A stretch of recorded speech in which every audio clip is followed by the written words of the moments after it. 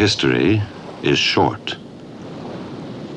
Only 400 years ago, the first settlers came through the surf and up the shore, seeking a home in the brooding forests of the new land.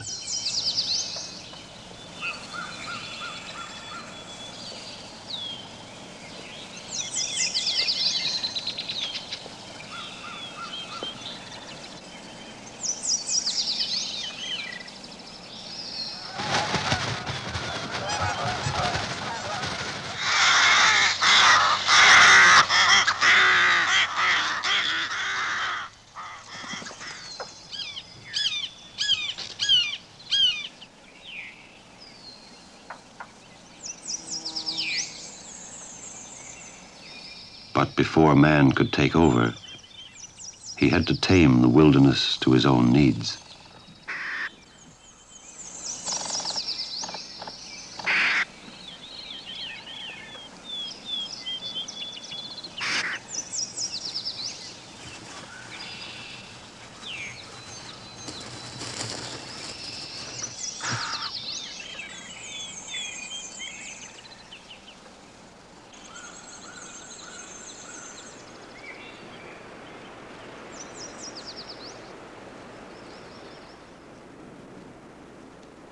For the pioneers, the fight against the wilderness was lonely and long.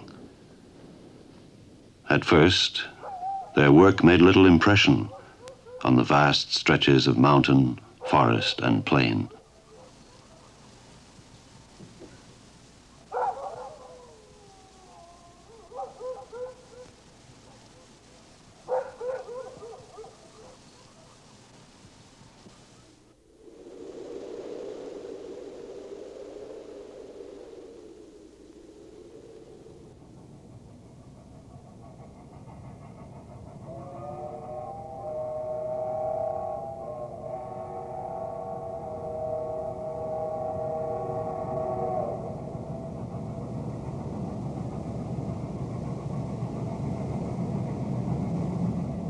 Gradually, as civilization spread, the pattern of nature gave way to the pattern of man.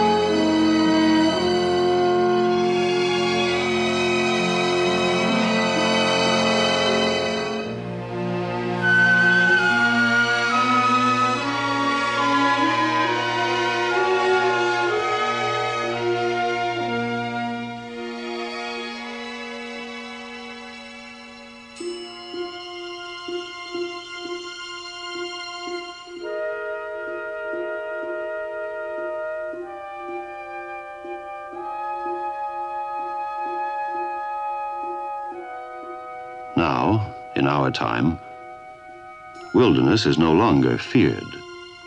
The land is dominated not by nature, but by the expanding pattern of man.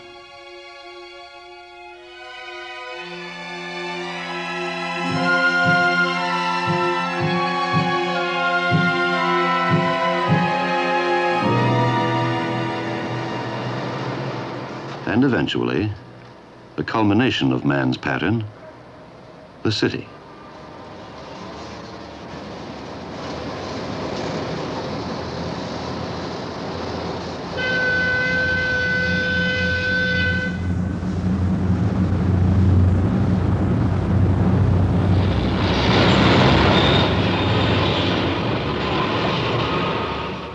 A city has a beauty of its own. Most of us would rather live in a city than anywhere else. But man-made landscapes have little variety. Cities tend to look alike.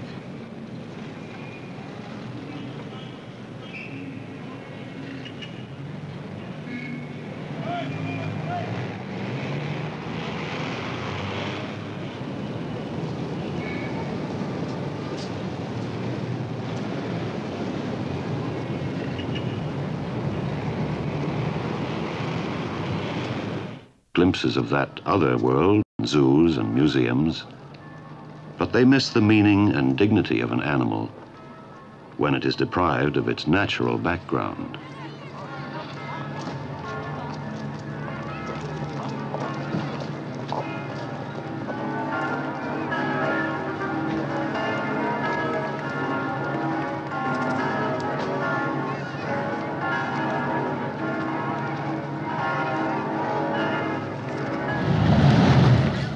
Man's pattern fulfills most of his needs, but sometimes it's good to get away from noise and pressure, to go back to that other, earlier pattern.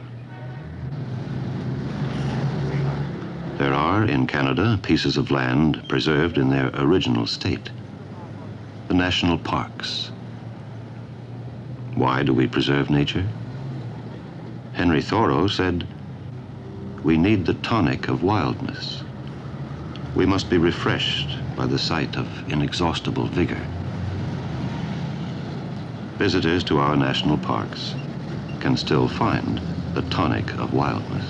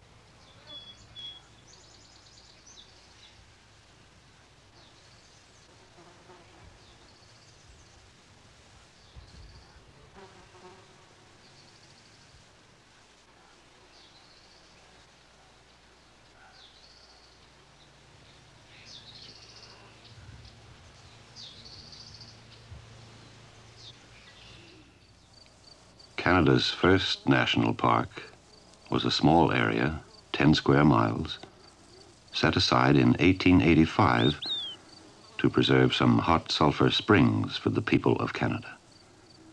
In 1887, it was formally established as Rocky Mountains National Park. We now have 18 national parks, but they comprise less than 1% of Canada's total land area. The National Parks Act, passed in 1930, states, "The parks are hereby dedicated to the people of Canada for their benefit, education, and enjoyment, and shall be maintained and made use of so as to leave them unimpaired for the enjoyment of future generations." How can we use the parks without spoiling them? To preserve them unchanged for a growing population requires expert planning and management.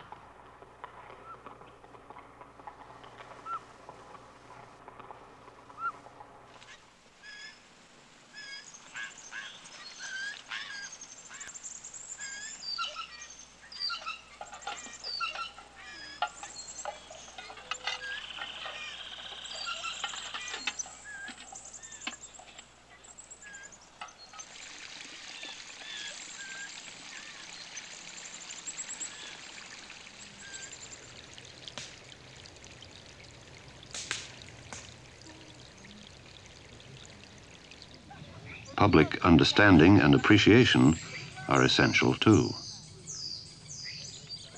Park naturalists can guide visitors to the thousands of personal discoveries that reveal the meaning of wilderness.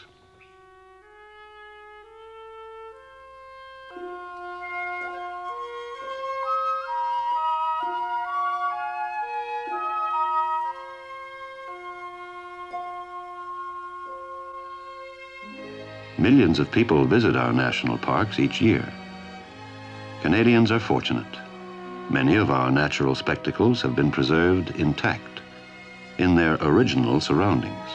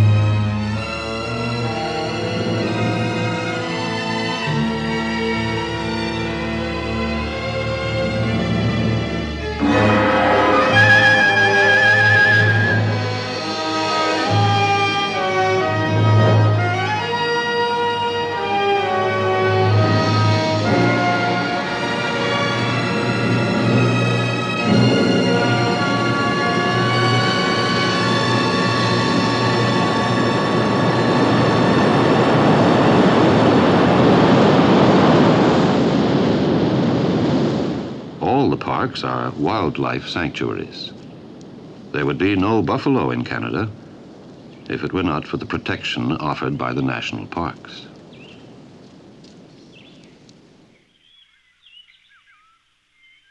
Fish are easy to find, and nature and solitude go well together. Most of the parks have nature trails designed for visitors who want to go exploring on their own.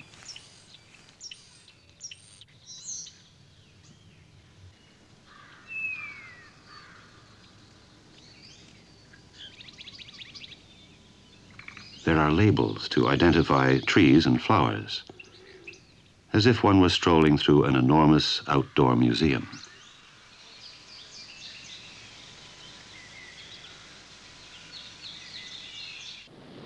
Wilderness still offers the thrill of discovery, an infinite store of surprises waiting to be rediscovered by each new generation. For children, the secret of wilderness is easy to find. They know how to linger and gaze until they lose themselves in the shifting, flowing patterns of nature.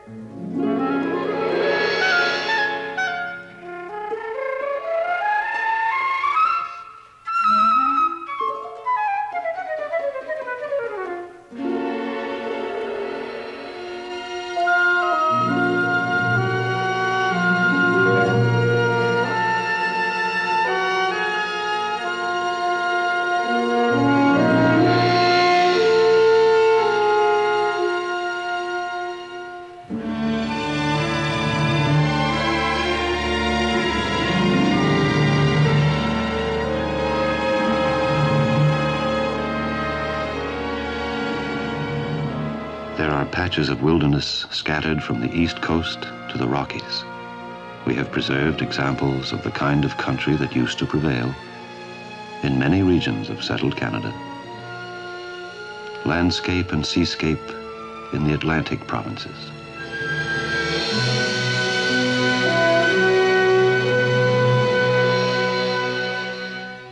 Some of the islands of the St. Lawrence River, the Great Lakes, and the southernmost tip of Canada, Point Pelee.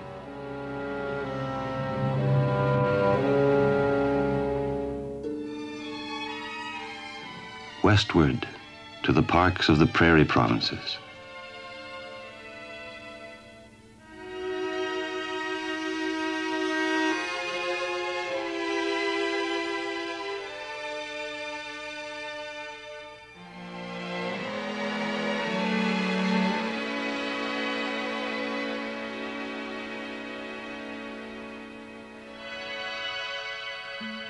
And the parks of the western mountain ranges, the Rockies, the Selkirks, the valleys between.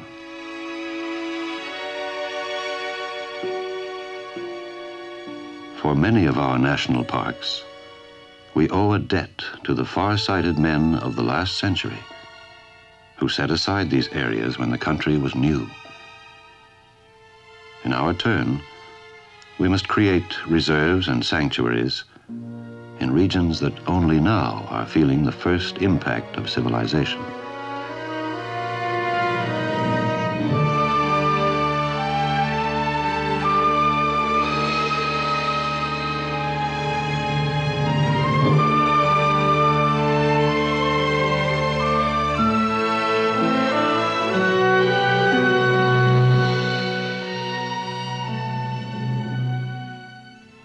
National parks are museums that we visit to gain knowledge of ourselves, to weigh the value of our civilization against the ageless splendor of the wilderness.